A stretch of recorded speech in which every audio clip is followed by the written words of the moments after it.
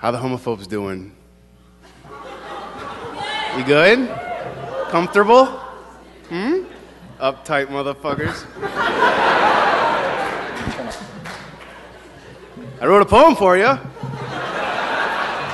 Feel welcome. Come in to this.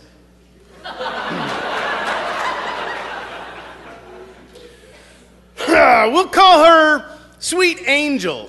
Hugs herself when she's stupid. Gets facials from a wonderful woman in the city who talks like a landslide. Boys used to call her Peach. The way she said it still blurs me up like a massacre. In an attempt to make me feel handsome, Sweet Angel said, if I was a girl your age and I found out you were gay, I'd just think, what a waste. Okay, hey, Perky Cheeks.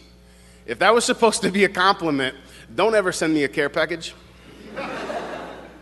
A waste. That was more like when I stole a woman's trust, love, and virginity, then broke her heart just to prove to the fellas that I really like having sex with women. That was a waste.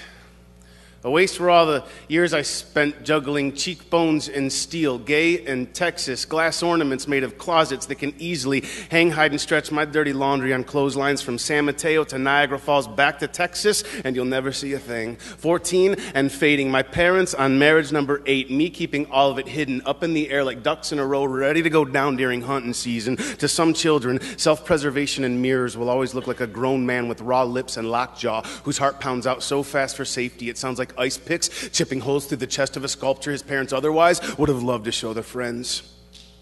A waste were the years without light or smile or worth. The years I spent in places it's not fair for me to tell you about, like in the backs of adult arcades where I learned that the only certainty some human beings will ever know is this: there's a naked man and there's a dark room everywhere. These are children who will never be told that there is nothing wrong with being human, who are not allowed to love themselves despite their crimes, who will have no one there to help them arrange chaos in alphabetical order once they realize that sometimes, y'all, being born is really inappropriate. They will be haunted by their ability to hate you, to give you back what they got from you. It is the quickest slow death you'll never see until the wind blows on a quiet day and you ain't got nobody to hold y'all, and it is a waste, like the hundreds of gallons of gas I burned pulling off into the alley so I could die or scream or clutch. There will never be enough back road in this world to make you understand how much I loved him. A waste is a 9-year-old boy playing catch with the roof of his garage who already understands that his existence makes for the perfect insult. Gay. You're so gay, a.k.a. stupid, a.k.a. dumb, a.k.a. wrong motherfucker, wrong motherfucker. Do you have any idea how gross it feels to have to hide inside the pile of lies it takes to make you, Sweet Angel, comfortable? Knowing me is easy. You could still twist your hair and feel silly. Look up the word tacky and have a salad. But when we're together, you pull bread apart with your fingers into bites sometimes so small. I gotta remind you, Peach, it is okay to be hungry. Do you have any idea how hard it is to pull that off when you look like an exact cross between Bruce Willis and Charlie Brown? Yeah, he does do that. Look at it. If we were created in God's image.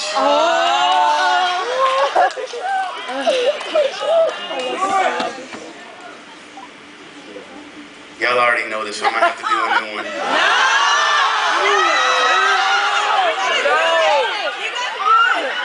Yeah, but what if I don't do it as good as YouTube? Y'all are gonna be pissed. Brave new inside voices. Please do it. If we were created in God's image, then when God was a child, he smushed fire ants with his fingertips and avoided tough questions. There are ways around being the go-to person, everybody.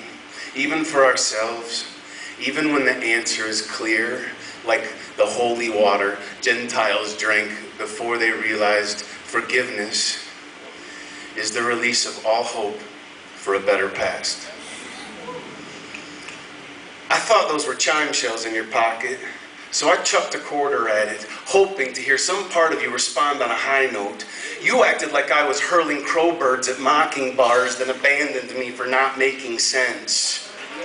Evidently, I don't experience things as rationally as you do. For example, I know mercy when I have enough money to change the jukebox at a gay bar. Somebody's got to change that shit.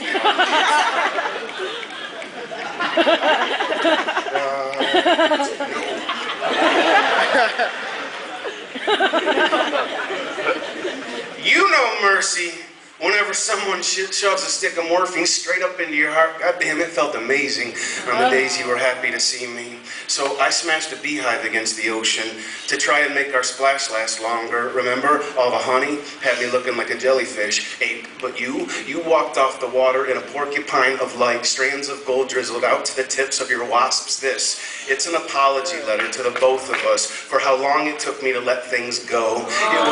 It was not my intention to make such a production of the emptiness between us, playing tuba on the tombstone of a soprano to try and keep some dead singer's perspective alive. It's just that I could have swore you had sung me a love song back there, and that you meant it. But I guess some people just chew with their mouth open. So I ate earplugs alive with my throat, hoping they'd get lodged deep enough inside the empty spots that I wouldn't have to hear you leaving, so I wouldn't have to listen to my heart keep saying, all my eggs were in a basket of red flags, all my eyes to a bucket of blindfolds, in the cupboard with the muzzles and the gauze. You know, I didn't mean to speed so far out and off, trying to drive your nickels to a well when you were happy to let them wishes drop, but I still show up for gentleman practice in the company of lead dancers, hoping their grace will get stuck in my shoes. Is that a handsome shadow on my breath, sweet woman? Or is it a cattle call and a school of fish still dance with me? Less like a waltz for panic and more for the way we hoped to swing the night we took off everything and we were swinging for the fences. Don't hold it against my love. You know I want to breathe deeper than this. I didn't mean to look so serious. Didn't mean to act like a filthy floor. I didn't mean to turn us both into some cutting board, but there were knives stuck in the words where I came from. Too much time in the back of my words. I pulled knives from my back and my words. I cut trombones from the moment you slipped away. And I know it left me looking like a knife fight. Lady boy, I know it left me feeling like a shotgun shell. You know I might have gone and lost my breath, but I want to show you how I found my breath to death. It was buried under all the wind instruments, hidden in your castanets. God damn, if you ever want to know how it felt when you left. If you ever want to come inside, just knock on the spot where I finally press stop, playing musical chairs with all your exit signs. I'm going to cause you a miracle. When you see the way I kept God's image alive, forgiveness is for anybody who needs safe passage through my mind. If I really was created in God's image, then when God was a boy, he wanted to grow up to be a man, a good man. And when God was a man, a good man, he started telling the truth in order to get honest responses. He'd say, yeah, man, I know. I really should have worn my cross. Again. But shit, I don't want to scare the Gentiles off.